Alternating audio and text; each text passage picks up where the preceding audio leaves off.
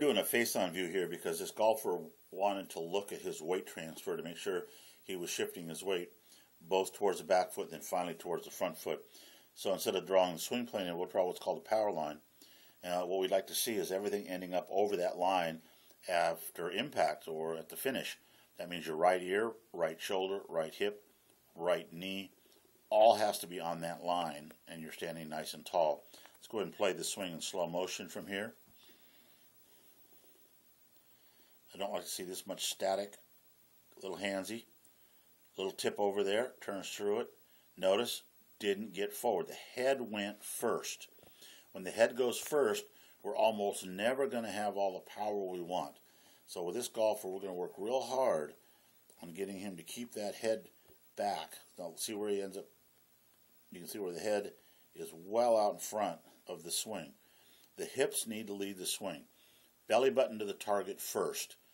If this red line was a wall, his head would be smashed into the wall well before the belly hits the wall. And then he ends up leaning well forward. We're going to get those hips to be a little more active. Throw your belt buckle to the target. Here we see a very nice setup. I like the position of the trail hand. Clubs well on the fingers. Knees are lightly bent. Spine's up at 1 o'clock.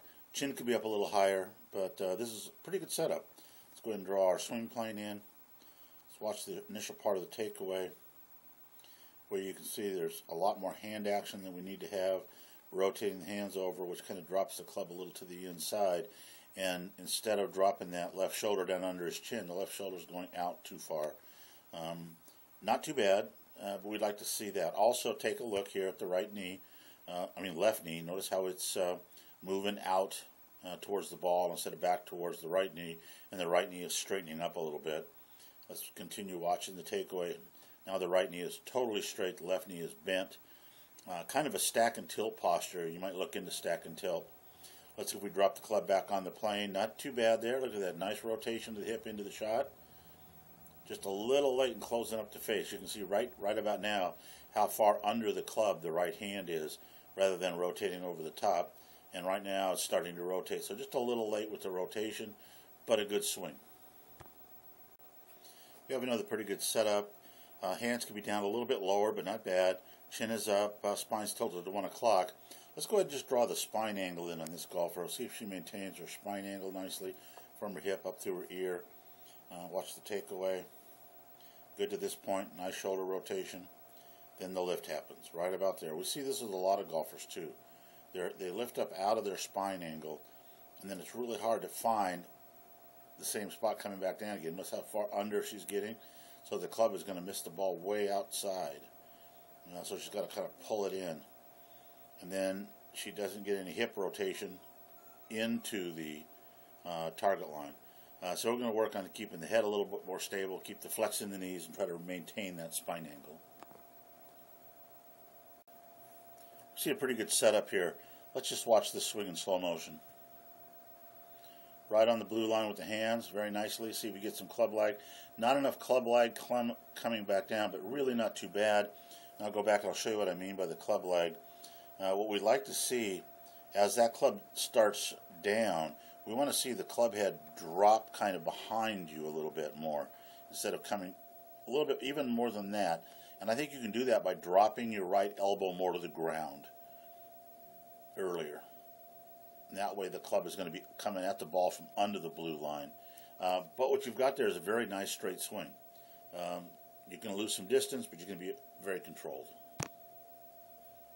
Nice, strong, athletic setup. Notice that the target line is over the flag. The foot line is considerably left of that, as it should be.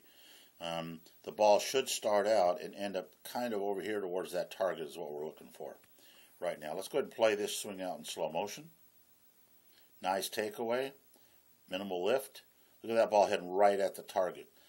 Very important to realize that we can't aim our feet at the target. They have to be considerably left of the target. Let's go ahead and bring that club back down to the setup position. Right there. Boom. Right into the shot. Look at her drive that right shoulder down at the golf ball. See how the right shoulder is going down at the golf ball? I think if we could have got that much rotation on the way back with the shoulders, we'd have had a better swing. Notice how this shoulder's up much higher than the left shoulder, the right shoulder was at impact. Let's get those shoulders going down a little bit more along, whoops, that's not what I wanted to do, more along this line here, down a little bit towards the golf ball, or at least parallel to the swing plane. Good job. We're doing a face-on view here because this golfer wanted to look at his weight transfer to make sure he was shifting his weight both towards the back foot and then finally towards the front foot. So instead of drawing the swing plane, we'll draw what's called a power line. What we'd like to see is everything ending up over that line after impact or at the finish. That means your right ear, right shoulder, right hip, right knee, all has to be on that line, and you're standing nice and tall. Let's go ahead and play the swing in slow motion from here. I don't like to see this much static. A little handsy. Little tip over there, turns through it. Notice, didn't get forward. The head went first. When the head goes first, we're almost never going to have all the power we want. So with this golfer, we're going to work real hard on getting him to keep that head back. Now, see where he ends up. You can see where the head is well out in front of the swing. The hips need to lead the swing. Belly button to the target first. If this red line was a wall, his head would be smashed into the wall well before the belly hits the wall. And then he ends up leaning well forward. We're going to get those hips to be a little more active. Throw your belt buckle to the target.